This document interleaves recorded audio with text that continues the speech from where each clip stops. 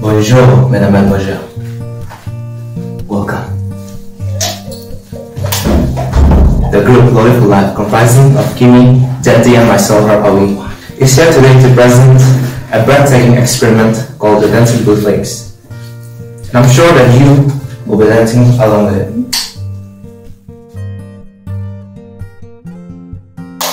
Greetings, everyone. The name is Jentisenla, and I shall be demystifying the target of this majestic screen. Behold, how reactive my video is! What's up, y'all? My name is Kimi.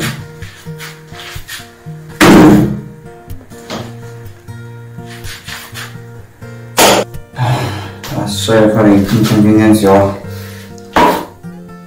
So, I shall be explaining the gear we shall be using for the experiment. First, we're going to be using a beaker, 2 spoons, 1 spatula, and a glass rod, which is a very important necessity for the experiment. Round bottom boiling flask, as you can see, and aluminium foil, which is like rolled in balls. The chemicals required are copper sulphate, pentahydrate, and 50% of diluted hydrochloric acid. Thank you. Welcome back. For this experiment, let's take a closer look. First off, we will take 1 tablespoon of copper sulphate pentahydrate. Then we will put approximately 50 ml of 15% diluted HCl. Then we will dissolve the solution by shaking it. Due to the reaction of copper sulphate and hydrochloric acid, copper chloride is formed and the solution turns green.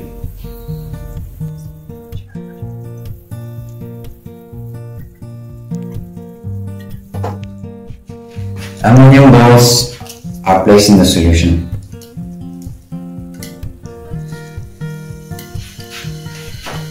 The surface aluminium oxide reacts with HCl. The fizzing sound is due to the H2 bubbles production. Then we will put a lighter. Energy from hydrogen combustion excites copper electrons, which emits blue-green light.